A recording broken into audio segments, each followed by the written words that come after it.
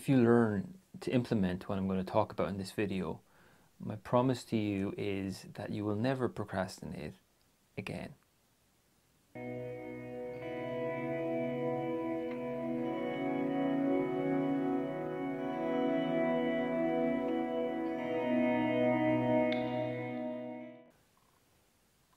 Hi guys, you're welcome to another video here, and I'm talking again about procrastination. I put up a video a while ago and it was about how to stop procrastinating.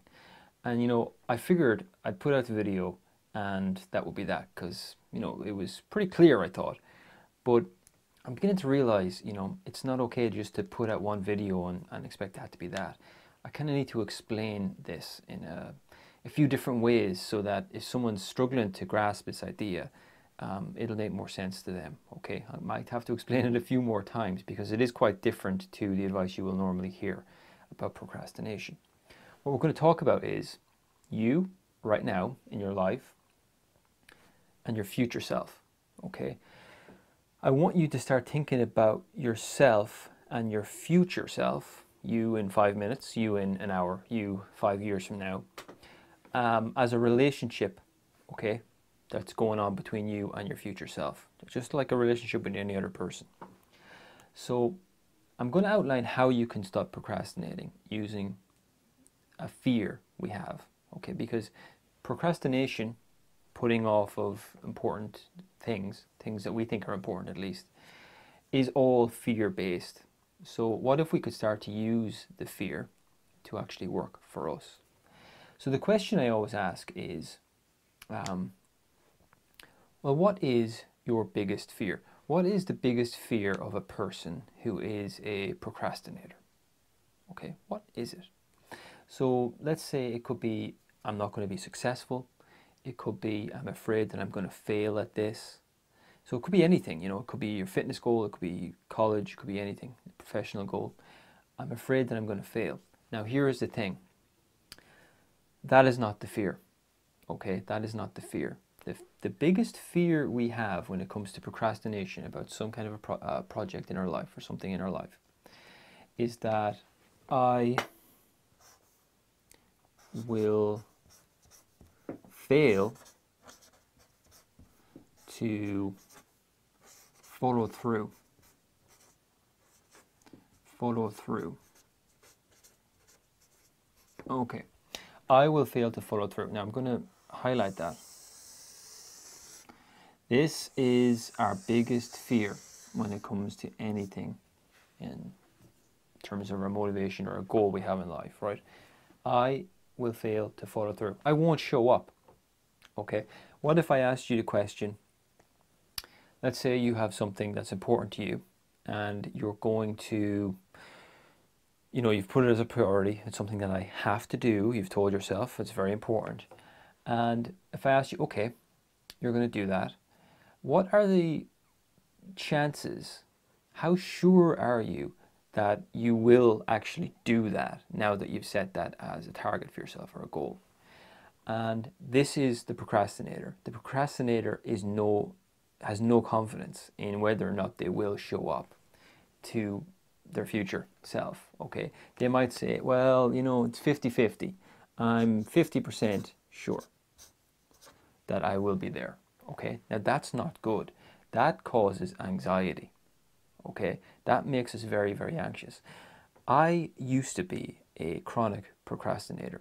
Now for me, it showed up in my life when I was in college, okay? But it can be in any aspect of your life, right? Just putting off. I'm going to do that, I need to do that, and then failing to follow through. I was like this. I had no certainty whatsoever that if I said I would do something, that I would follow through and do it. Now, how did I change this? I became aware of what was going on, okay? So I would say, here I was in my present life, and I would tell myself, I'd speak to myself and I'd say, I have to do it. It's important. In fact, it's very important. And then I would say to myself, okay, at 8 p.m. I'm going to start work. And that's me in my present decision making, okay, where I was right there, I would say 8 p.m. I'm going to start. I'd have an intention for myself. And here's me in the future, okay? And my future self, again, remember, think about this like an actual relationship in your life. My future self would hear this and say, hope to see you. Now, it's more of a hope than anything because I'm not really sure that I'm going to be there. Okay, now think about what this would be like if it was a relationship between two people. If I said I was going to meet a friend at 8 o'clock and I wasn't even sure I was going to show up. Okay, or if I was, imagine going like on a date and not even being sure as to whether or not you'd show up. Or imagine even been in a relationship with someone and continually not showing up. How would that person start to feel about the relationship? They'd feel totally disrespected and undervalued, right? So that's what happens. That's why self-esteem goes down through the floor because of this habitual procrastination. So now, remember, here I am, and I have an intention to start at 8 p.m. And my secret fear is I'm going to fail to follow through. I'm not going to show up, okay? It's not about failing. It's not about anything else. It's just that I don't know if I'll do it. Because when I ask people, what if I could guarantee you that you will actually start to do what's required? How would you feel? Their anxiety level goes down, right? They think, well, if that's possible, I would feel amazing, right? And they all worry about outcomes and pass, fail, win, lose. It all goes away, okay? It's all about making this 100%. I know I'll do what's necessary, okay? Now, so here I am I have an intention for 8 p.m. This is 8 p.m. Okay, there's my future self. It's 8 p.m. Now right now we'll say 6 p.m. And so I start out, and that's the timeline. I need to go from there to there. Now, I want you to start thinking about your anxiety level. What happens? Well, I've set the intention. I feel pretty good right now, so my anxiety level is low. Now, I'll notice the closer it gets to the start time, when I'm supposed to be at 8 p.m., I notice a thing that starts to happen. My anxiety starts to go up. Okay, my anxiety is going up and up and up. Because I'm telling myself, I have to be there. It's very important, okay? It's very, very important that I be there. We have this, we dramatize things in our mind. And the closer and closer it gets to 8 p.m., there's more and more anxiety building up slowly and slowly and slowly. You will know what this means. You know what this feels like, right? Because I'm not sure I'm going to be there for this really, really important thing that I have to be there for, which I don't maybe like. I don't really want to do, but I feel it's necessary for me to do it, right? So as the anxiety goes up and up and up, you know what I start to tell myself? I start to tell myself things like, well, maybe I don't have to be there. You know, maybe I can do it later. Okay? So we start to tell ourselves, I can do it later. Now, this was my favorite catchphrase when I was a procrastinator. Until I realized that I only started to say this to myself because I was getting anxious. Okay? I was getting more and more anxious. I wasn't sure whether or not I would be there to meet my future self on time. And I had become so low in self-esteem because of past failures to show up. I knew it was a painful process I was engaged with, right? This self-sabotage. And I was really, really hurting from it. So I would always tell myself, I can do it later. I can do it later. Now, here is what I want to tell you, okay? There are two things you can do and one thing you can't do.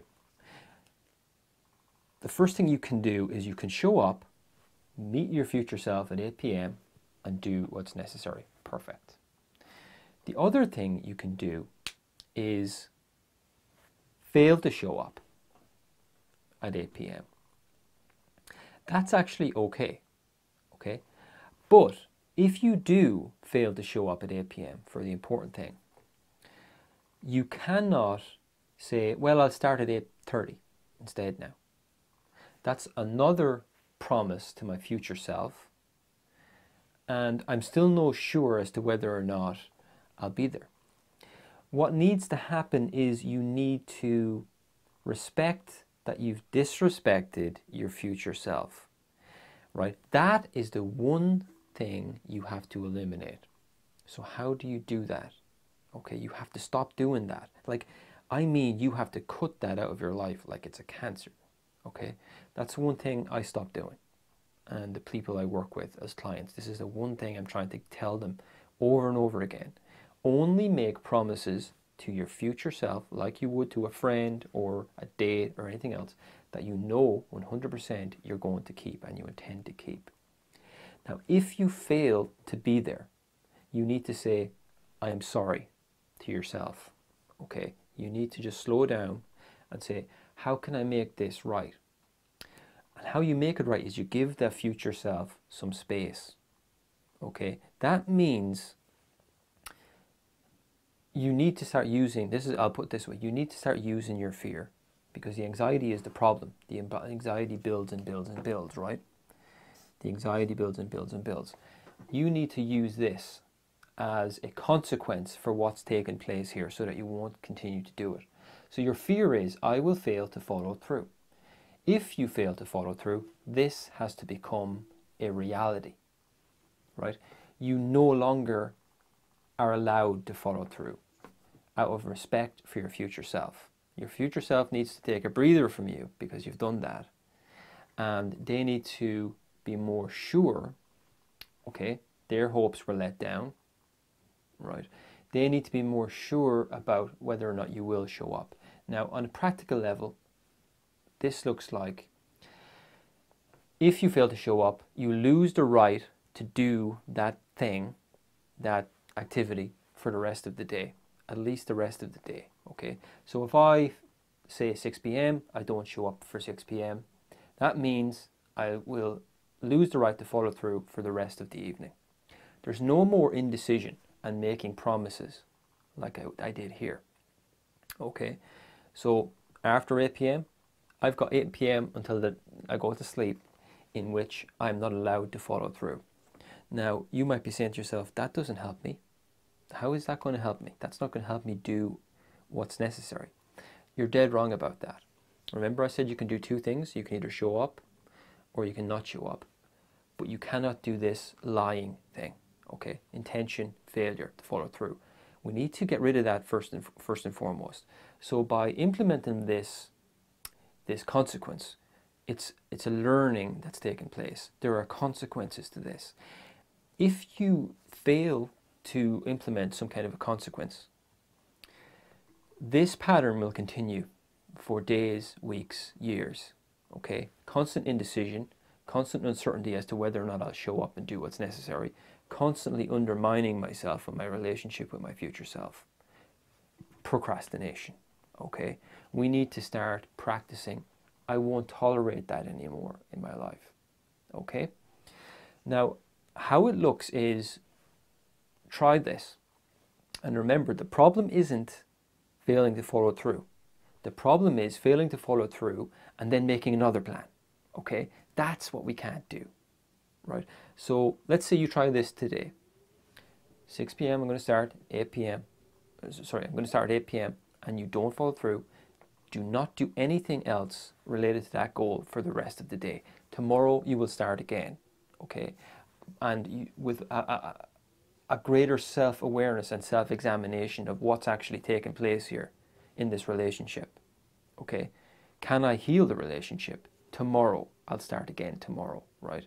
That's the real thing that you have to put off for tomorrow, right? You have to respect that what has taken place here. You know, there has been an injury there to your future self, and that's the most important thing you have in your life, right? So we can't have that anymore. Now, let's say you do this one day and you fail to follow through, and you do what I tell you to do, which is you no longer make any more plans about this goal for the rest of the evening. Day one, if you do that, something will register. There's a consequence. I've implemented the consequence. And I've learned that making promises and not following through has a consequence.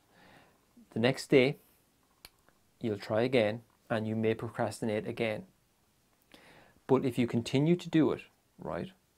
If you continue to do it, usually it doesn't take more than a few days, something changes in your mind, right? You begin to realize the importance of this relationship.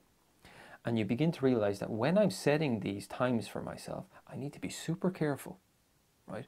And I need to mean it, because there will be consequences if I don't mean it. We're using this fear to our advantage. I can tell you 100% sincerely, my certainty, my percentage rate for if I tell myself I'm going to do something is now 100%. Right? It used to be less than 50%, right? I had no idea if I'd show up or not. I was in constant indecision about starting, not knowing whether or not I would. A lot of self-esteem problems, very low self-esteem, partially because of this. But do it for a few days, and you will realize this could be anything. If you're talking about going to the gym every day after work, and you're failing to follow through, okay, get real. Okay, look at this relationship. The most important thing is right here, when you're in the present moment. You need to take some time. You need to realize this actually isn't the important thing. What I'm working on, or this goal I have, is not the important thing. The important thing is this: my future self, and the respect I will give to my future self. Okay, it's all about self-respect and building that relationship of trust with yourself. If you trust yourself, there's nothing to be afraid of. This goes away. It goes away. Your big fear goes away. If you can trust yourself, you start off small. You're not going to go from trusting yourself in no way, shape or form to complete trust. But it actually doesn't take that long. As long as you follow through with what I'm telling you here and implement the consequence. Do not give yourself the chance to do it again if in that same day you have procrastinated. Okay? I'm being repetitive now. I thought I was actually being repetitive because, I've talked about this in a few other videos, but people contact me and they say, you need to explain this more because I don't get it. Okay? Hopefully this little diagram makes it more obvious, right? It's all about self-respect. Okay? It's all about self-respect and self-trust. So I guarantee you, the other good thing, the final thing I'll say on this is, let's say you do this and you set a start time for 6 p.m. 8 p.m. comes around and you procrastinate. You're not there. You're not at your desk where you should be, or you're not in the gym, or you're not going out the door to go to the gym. Realize I've procrastinated. Say, okay, I can't tolerate procrastination. That's the one thing I can't do anymore. So I stop. And now I'm not doing anything related to that goal for the rest of the day. Think about it. Now you've got the rest of your night completely free to do something else. Okay? But it's not going to be indecision about whether or not I go to the gym, or whether or not I study, or whether or not I do X, Y, or Z. Okay? So it's really a no-lose solution to this. You're just going to teach yourself how to respect yourself. Like, imagine, you failed to show up to meet someone for a date at 8 p.m. You wouldn't say, oh God, I didn't go to that date. I should go to the date at 8:30, right? I should go to the date at 10 p.m. That's not how it works. So it's not how it works with you either, right? When you have self-respect. You might be lucky, with that person, and if you apologize and you realize I've hurt that other person, they might say, I'll meet you tomorrow, okay? Or I'll meet you in a few days' time. But, only as long as you start to take it more seriously, right? We need to take ourselves more seriously. Now, when it comes to this, I only want you to be aware of this whole process when it comes to your top priority, whatever that might be for you. I don't want you to start overanalyzing every little step in your life, right?